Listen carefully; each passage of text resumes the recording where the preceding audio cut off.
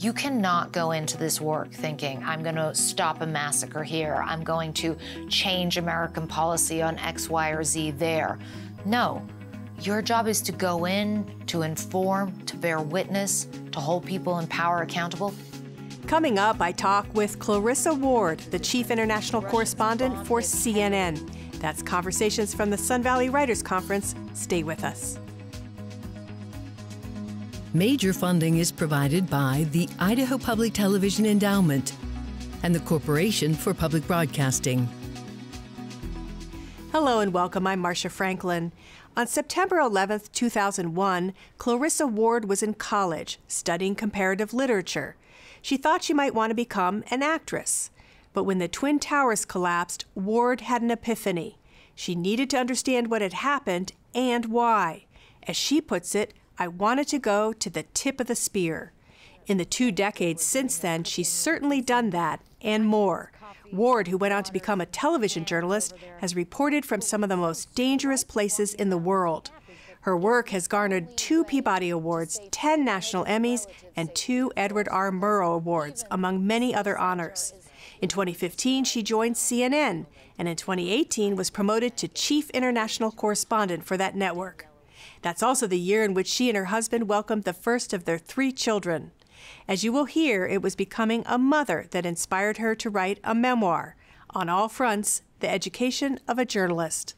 I sat down with Ms. Ward at the 2024 Sun Valley Writers Conference to talk about the book, as well as to get her reflections on the role of a journalist during an increasingly fraught time for the profession.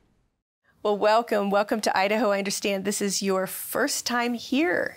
It is my first time, thank you. And it is so beautiful and so peaceful and so wonderful to be here, and very excited for this conference. Well, I hope you can get out and enjoy the outdoors just a little bit. You're coming in from London, right? I'm coming in from London. I have escaped my wonderful husband and 3 children. So yes, I hope to do some walking, some reading, and just have some quiet time. You're adventurous. Go paragliding. No, definitely not. It's funny. I'm adventurous in my work. In my home life, I'm like very nervous. No paragliding, no parachuting. Even skiing makes me nervous, so. I really lived vicariously reading this memoir because although I would not have wanted to be in all of the danger zones that you were in, international affairs has always been kind of secretly my first love. And reading about the places that you've been and the people you work with is just amazing. What a life you've already had. Thank you. Yeah, it's not for everyone, and it's not been without its challenges, but I feel very, very privileged. And I understand that in part you wrote this book for your son. That's right. I had been told and asked many times for a long time that I should try to write a book. And for some reason, it always filled me with a lot of fear and anxiety. And I felt like it would be so much work, and I felt like maybe my writing wasn't good enough, and I felt like it would be very solitary. And what I love about television is how collaborative it is. And so I just kept putting it off and kept putting it off. And then at a certain point, I became pregnant with my first son, and I realized that I desperately wanted to have a record for him and for any other kids who, well, did end up coming along, that they would have a sense of who mom is other than being mom, and what my career was about, and why I took the risks I took and places I went to. And so that was really the inspiration for it. Memoirs can be really tricky because you know, you can write a lot of wonderful things, which you did, about your fixers and the people who helped you and your mentors. But, you know, you dish a little bit here. I mean, there's a few people you call out in terms of, you know, television executives and things like that, and your experience as a woman.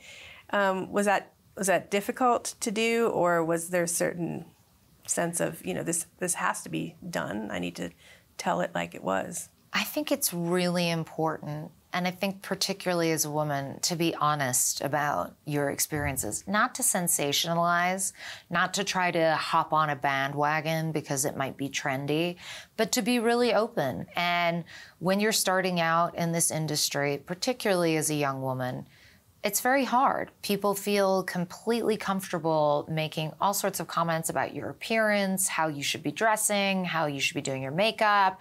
In my case, endlessly, how you should be wearing your hair. Why do you wear your hair up? That's so weird. Everyone wears their hair down. Can't you try and cut it? Can you try and wear it this way? And I was like, how about if I just wear it the way I wear it? And you know what's so funny?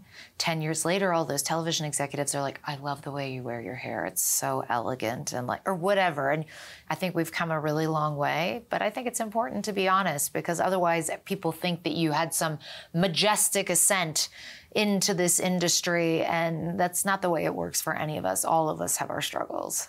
You have to be willing, obviously, to accommodate the industry that you're working with and take into account critiques and learn and grow, but you really need to be yourself. No one has ever become truly successful or great at what they do by turning away from their intuition and their conviction and just obsessing about what other people think about their appearance, for example. You could have called this book, On All Fronts, My Life in the World's Most Dangerous War Zones. You called it, On All Fronts, The Education of a Journalist. Talk to me about why you wanted those words, the education of, in the title, why that's so important as a theme. Well, first of all, I think the book really fundamentally is a love letter to journalism. But it's also a really transparent look at that arc of what it takes to become a great journalist. This isn't something that happens overnight. You might have the essential ingredients, whether it's curiosity, a natural ability to communicate, facility with languages, a certain level of courage or chutzpah, whatever it might be. But it's only after years and years of working and honing your craft that you're really going to start doing the kind of journalism that will make you the most proud, I think. And I wanted people to understand the amount of work that goes into that, because so much of what we do, particularly when we're covering conflict, it's not just about understanding the story. It's about the logistics of getting to these places, of operating in these places, of transmitting live from incredibly difficult and dangerous environments. And also, I think fundamentally, this sort of narrative arc of coming to terms with what we're not able to do as journalists, the limitations of journalism, the very real learning experience I had of the difference between activism and journalism, or making policy and journalism. I did want to ask you about that for sure, because you highlighted at one point, you're so upset, understandably, about what's going on in Aleppo. And you're seeing, and you're the only journalist, really, I mean, you've been asked to testify about it. And you wrote a letter to an official. Ben Rhodes. Calling him out, you know, and saying, what's America doing? Yeah. And you could have not put that in, you know, but you used it as an example of how much you cared, and yet that's an area where is it starting to bleed over into advocacy? Totally. And I think I'm pretty clear on, I crossed the line when I did that. And it's not that I regret crossing the line, because we're human. And we do become emotional, and we become very attached to stories as conflict journalists. But I think it's important to have the self-awareness to know when one has crossed the line, to think about why one crossed it, and then to take a step back and say, you know, this is the mandate of a journalist. You cannot go into this work thinking, I'm going to stop a massacre here, I'm going to change American policy on X, Y, or Z there. No. Your job is to go in, to inform, to bear witness, to hold people in power accountable. And it's possible that in the process of doing that, you will be contributing to some kind of a change. But that can't be your intention at the outset. And if it is your intention, then you're probably more suited to something like activism. Or commentary. Or commentary, or government. Go into policymaking. Mm-hmm. There's a sense now that people imbue journalists, that they think that journalists should be activists. There is a crushing amount of pressure on you as a journalist to take a side. And everybody says, you need to make a stand. And actually, what you really need to do as a journalist is, I believe, inform people, tell both sides of the story with all conflicts, not just Gaza and Israel. With Ukraine, we need to be understanding what Russia's motivations are, what Russian mothers who are burying their sons in record numbers, who are going into the meat grinder every day. We need to be telling this part of the story too. And we need to be telling these stories with equal humanity. Whether a child is Palestinian, whether a child is Ukrainian, the death of a child is a tragedy. I want to talk about something that's quite poignant, and it is in your memoir, and that is 9/11. 9/11 was completely transformative for you. You were, I believe, a senior in college, and hadn't really been headed for the life that we know you in, and it completely changed your trajectory. So I was beginning my senior year. I was studying comparative literature at Yale. I thought that I wanted to be an actress at the time. And my friends and I were making movies and starting magazines. And 9/11 happened, and, for everyone, it was a moment, I think, where a lot of people felt called to service. For me, that service felt like it needed to be understanding how this happened, understanding why it happened.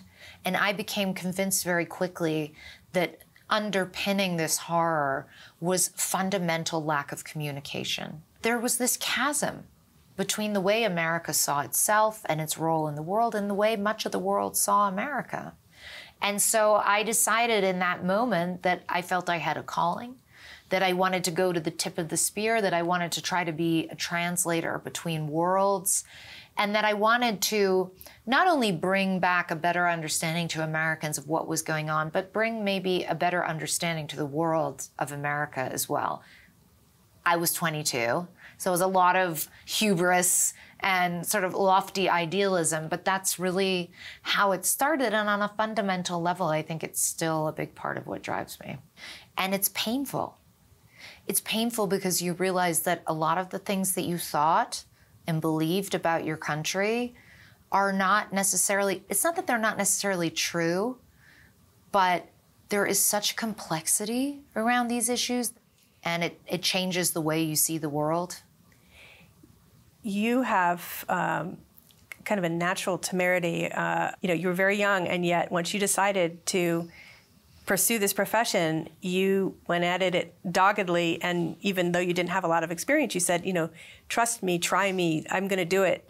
Where does that come from, do you suppose? It really came from my mother, if I'm being honest. My mother has always pushed me very hard, not out of like some search for glory or your kind of typical stage mom type of scenario, but I think more because she's like, you can do this. You're made to do this. You're a natural communicator. That's what you are. This is what you should do. And don't be shy about putting yourself out there. And, it's not an accident. My mother is American, my father is British. Of course, my British side is like, oh, don't be ridiculous, keep your head down. Don't volunteer yourself, don't get above your station. Like, that is very much the kind of British side of me, which you can hear from the accent, like, is part of me. You must also have a very strong stomach, I have to say. When I read what you've seen, what you've been through, I kept thinking, my goodness, I don't know if I would, if I could handle. I think you realize also when you read the book that I couldn't always handle it. And I did have some really dark moments. I think that I was just so excited and so curious that I was willing to put up with this all sort of encompassing sense of real fear. A lot of people think I'm fearless. Like, absolutely not. I'm incredibly fearful. It's just that my desire to tell the story supersedes the fear. You're all right, you're all right. And as you get more experience, you also understand that fear is actually important. It instructs us, it helps us evolutionarily, it has a very important function. The key is not allowing fear to be in the driver's seat, because fear and panic are bedfellows. Panic will get you killed in a war zone. And so it's about adapting the discipline mentally of learning to like acknowledge the fear and then turn down the volume on it and be very focused on doing what you're doing in the most methodical, sensible, safe way that you can. I was also struck in your book by something you talk about that I've experienced as well when I went to Iran, and that is to be a female in certain countries, in Muslim countries, is absolutely an asset. In my estimation, it was for me, and I know it was for you, because you have entree into talking to half the population that a male reporter might not have, or another man might need to be sitting there at the same time that he was interviewing a woman. 100%. People get this all upside down. They're like, oh, isn't it difficult to do this job as a woman? I'm like, no. It's easier, and I feel safer. Because as a woman, we're not necessarily viewed with the same level of suspicion, per se. We're not seen as mercenaries or soldiers or fighters or spies traditionally.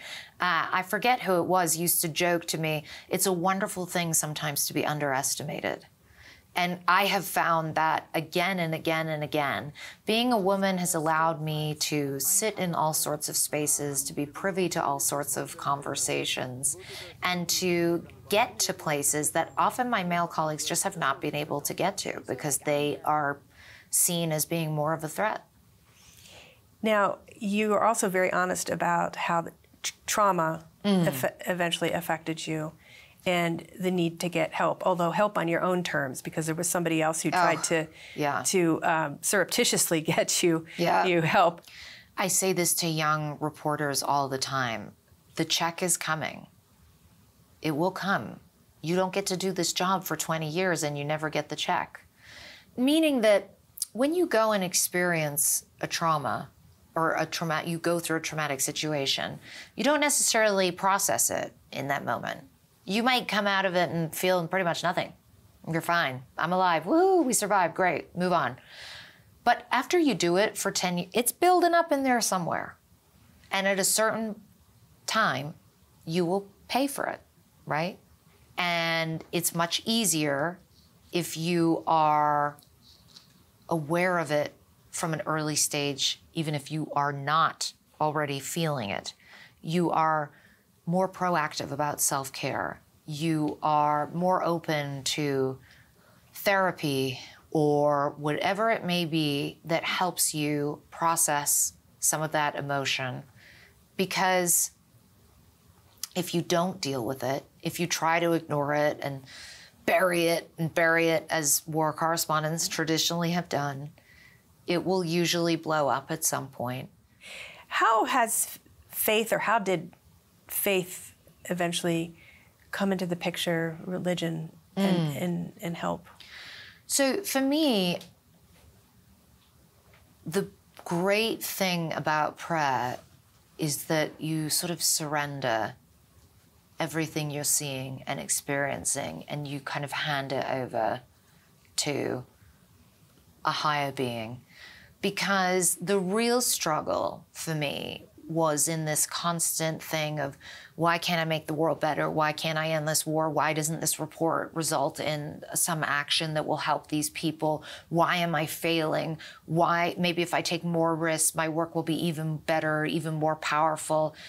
How can I allow myself to live a normal life when I leave these places? I should be there all the time. I should never stop. I should be doing more and more. You know, it's endless, it's exhausting, and ultimately, it's kind of hilarious because you're just talking about little old me, right? We attribute so much power to ourselves that in the cosmic scheme of things is a little absurd. And that doesn't mean that we don't all do our best to be the best at what we do. But for me, being able to surrender to a higher being without necessarily even having to put a label on what that looks like or what the construct is for doing that, and having prayer and having the humility that comes with that is such a beautiful lifting of such a heavy burden. Oh, well said.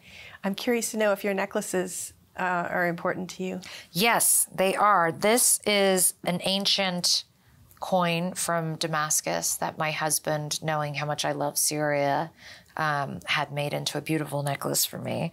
And then this is a necklace for my three sons with their names and these little symbols. One is the sun, one is a honeybee, and one is a rabbit. So I wear them always. They're very precious to me, and they keep me grounded. How did becoming a mother change, let's just say, your willingness to go into some of the zones that you had gone into before? I know you kept going even when you were pregnant. And, yeah. You know, it didn't stop you, and you made sure that it didn't, but it certainly must give you pause. It definitely gives me pause in the sense of there's risks that I'm not willing to take. And I will be much more calculated about when I will take a certain risk. It has to be a really, really important story, or a story that I really feel can deliver a big impact in some way to justify taking a very high risk. My primary focus and responsibility in life is midwifing these young souls into this world, and that's my everything. At the same time, to be the best mother that I can be, I need to continue to do my work because it's such an essential part of me, and it's how I fill the tank, and it's how I learn about the world, how I understand the world, and it makes me a better, more loving mother. And it makes me a better journalist. I was going to say, it makes you a better journalist because it gives you entree to other mothers in a way. It gives you a way to connect with other 100%. It has changed the way I report on stories. I am much more willing to lean into the emotion of a moment, the tragedy of a moment. I'm not trying to sanitize or sugarcoat anything. I want to be in there with the mothers, with the civilians, showing the horrors of war. And I feel that I'm emotionally much more porous for being a mother myself. As part of the education of a journalist, you say that it was important to have a near-death experience. It was humbling. It keeps you sharp, really. It keeps you sharp, and it also makes you realize, like, this isn't a game. When you start out, you think that war correspondence is so glamorous, how we fetishize it as a society when you look at Hollywood and books, and the war correspondent is this swashbuckling adventurer, and war zones as being these incredibly exciting, dramatic. Okay, there's an element of that, but war is hell. War is horror. Death is real. Death is final. This isn't a game. And you're not starring in some lame movie about yourself. You know, this is other people's lives being shattered. And it's a huge responsibility, which is not to say that we don't have moments of levity and joking around, because frankly, otherwise you'd never be able to do it. It'd be just too miserable. But to have an appreciation for the danger and the reality and the finality of death is, like, I think, really essential to being able to do this properly. War is very real. Death is very real. But we have fake news now. I mean, we have scenes that are kludged onto other scenes that are faked. Now AI has come in.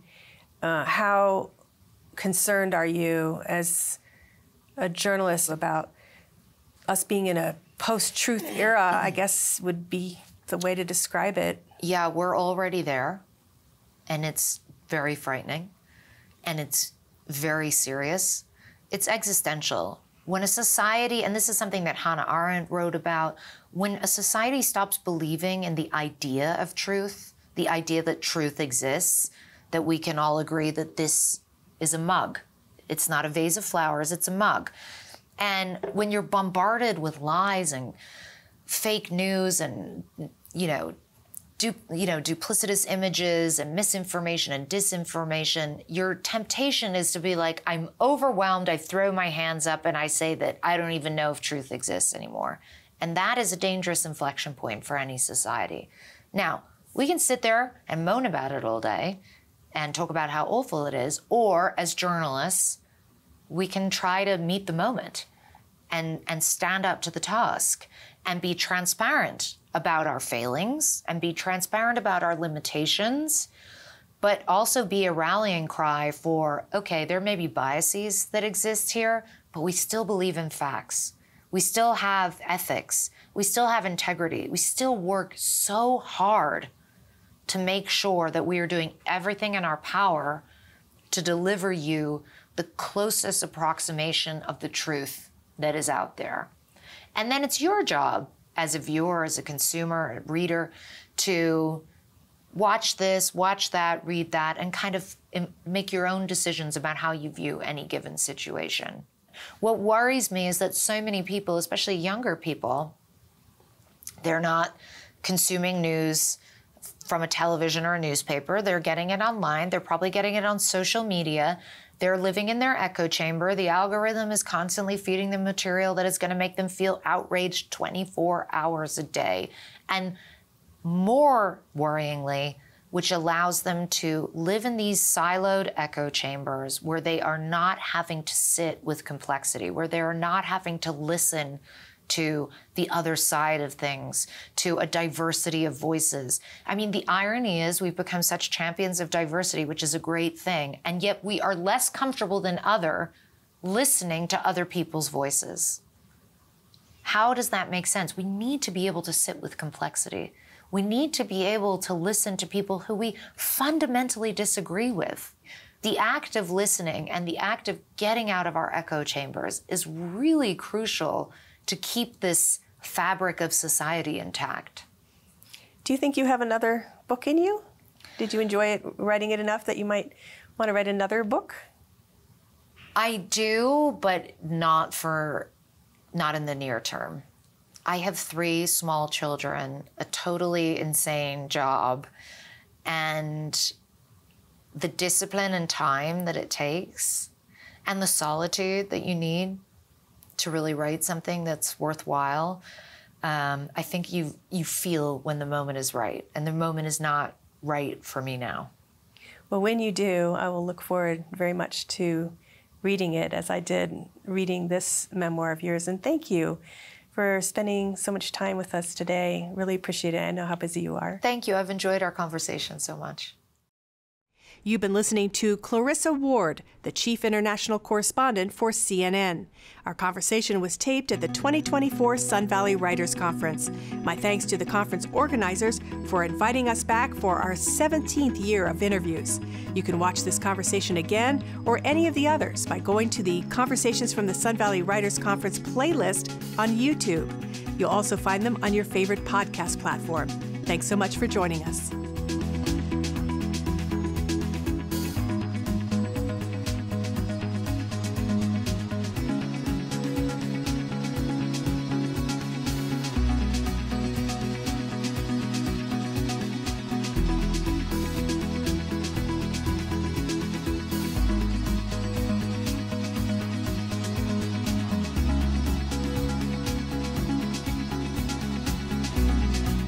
Major funding is provided by the Idaho Public Television Endowment and the Corporation for Public Broadcasting.